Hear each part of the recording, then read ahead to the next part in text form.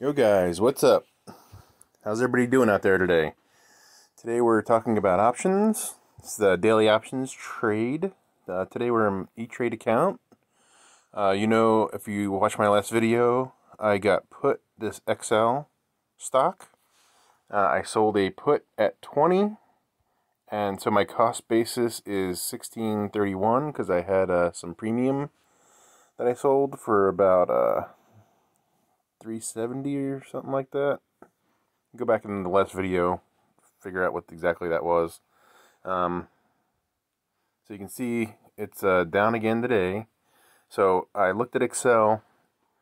They seem to have a good base around $9, $10 area. So it might fall until that point. I'm just gonna see if I can sell some options, some put, another cash covered put, and a covered call on these XL position. So I'm going to go to trade. I'm going to switch to options. I'm going to enter XL. It's already there. Okay, so there's $11 for April. Strike price of 11. So I could sell it for 90 cents.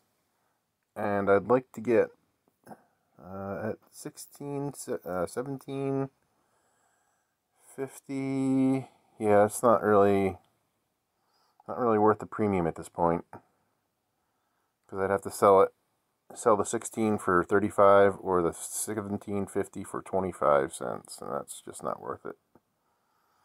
There could be a lot of upside there. There could be a little downside, but like I said, the floor is historically between $9 and $10.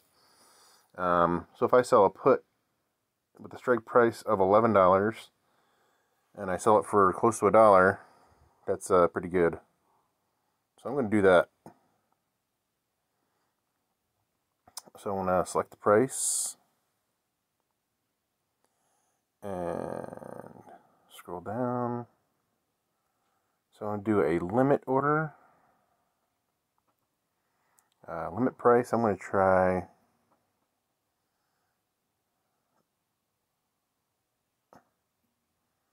I'd like to try $1. That's not going to work.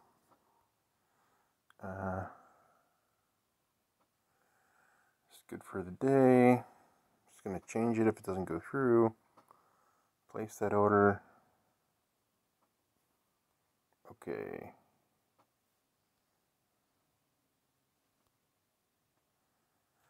So go to orders. I'm going to edit. So it didn't work.